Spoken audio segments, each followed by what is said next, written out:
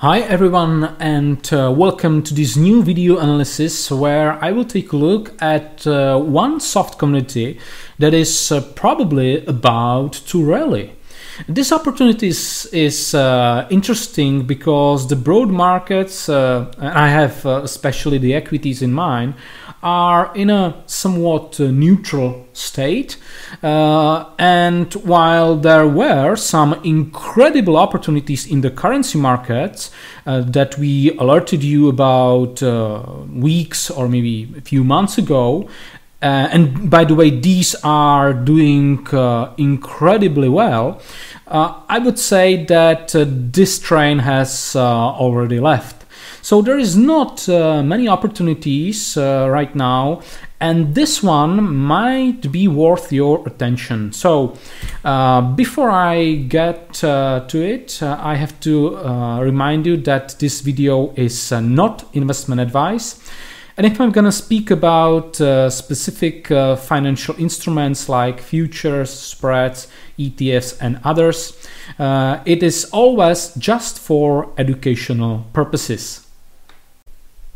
Let's get straight to the point. The commodity I had in mind is coffee. So using these few charts, I will explain why I consider the current setup really interesting from the short-term perspective. So here's the coffee price itself, and you can witness the Friday's tall green candle that was really crucial because it has broken above this falling trend line.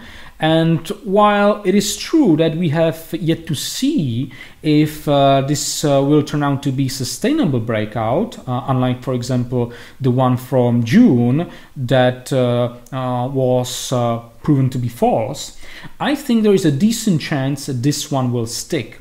Simply because when you zoom out to the weekly time frame, you can see that the current bounce comes from the level of double support somewhere below 150 cents. So this makes me optimistic about coffee in the short term. And maybe the price will continue immediately higher. Maybe there will be some kind of consolidation first, who knows. But I would like to see the price to stay above this falling trend line, but even more importantly, to stay above the crucial support below 150. These trend lines are not as important because everybody can draw them somewhat differently, but this medium to long-term support is undisputable. So I definitely want the price to stay above it. So this was pure price action, but even more bullish development has happened in coffee spreads, in the inter-delivery spreads. So here we have the spreads. I will focus on the near spread first, and I will hide the underlying. And you can notice a similar breakout even here. This is the trend line.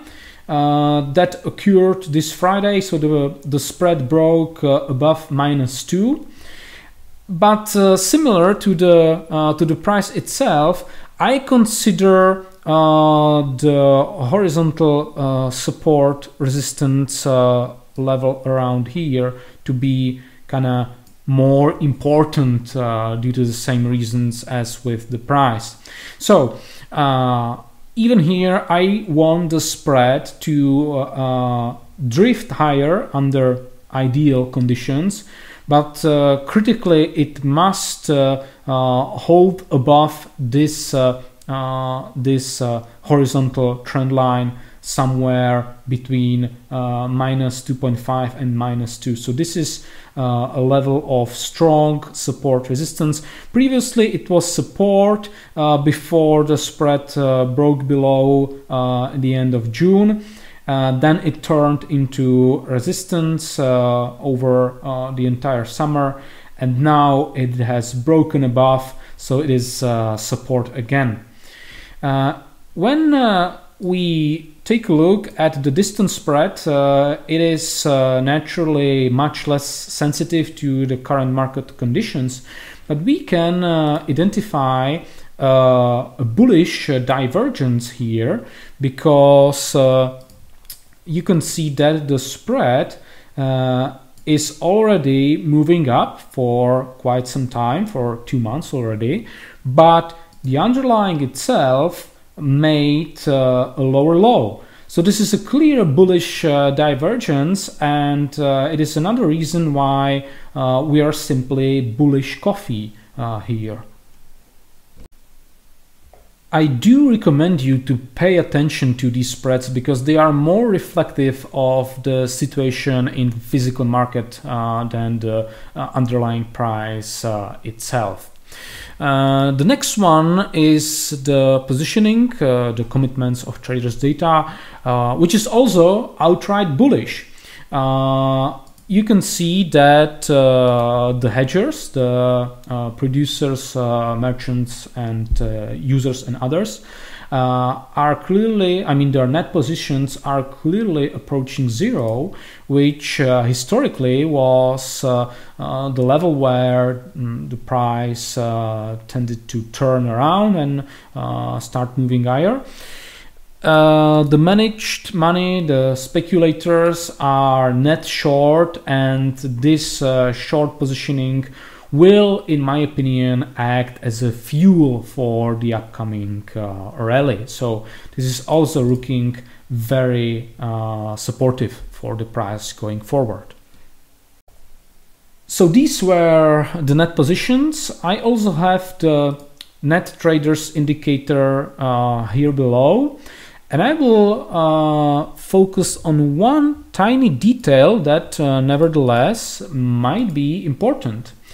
You can notice this divergence. Yes, it is a short-term divergence, but still a clear divergence between the speculative net traders curve and the price itself. The price continued to move sideways, while the large speculators were already turning bullish.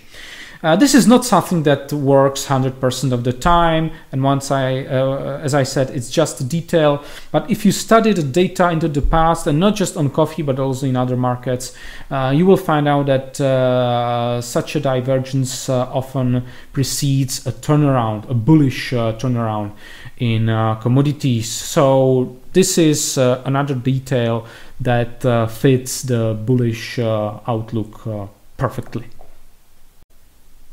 The last but not least is the seasonal analysis, and this is the only one that is not bullish. On the other hand, it is also not bearish. It is rather neutral. The seasonal curves are moving sideways. Some of them turn up near the end of October. The 15-year continues to drift lower even after October.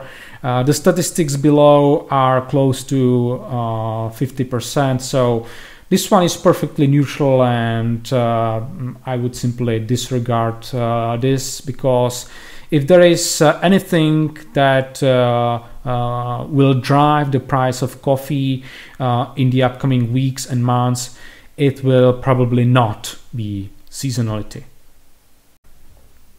Okay, that was the last chart I'm going to show you today. Keep in mind, it's critical to watch the support somewhere below 150 cents, because it will be really critical for the price going forward and for the bullish thesis. Another important factor or support is this one on the near spread, but you can also watch the spread in general, because they are really indicative of the conditions in the physical market. And besides that, remember, this is a short-term opportunity. I cannot rule out that it will morph into a medium-term trend, who knows, but from the perspective of the data we are using to analyze this, this is the short-term stuff, in other words. So keep that in mind. And we still like this opportunity, especially because of its lower correlation with the broad markets and the lack of opportunities in stocks and currencies right now. And finally, if someone of you would ask me if I consider trading this opportunity myself, the answer is no, because I don't understand soft commodities. I'm definitely not expert on softs, and I do not trade things I don't understand, period. And the second reason is that I still consider it to be a short-term opportunity, and I'm no longer interested in short-term stuff. I only invest or trade at least medium-term, but preferably long-term opportunities, or opportunities that may develop into long-term trends. And that's finally all for today. Thank you for watching us, and see you next time, which, by the way, will be in 2 weeks with the upcoming quarterly macro outlook that will be really important and interesting. So I hope you will not miss it 2 weeks from now. Goodbye.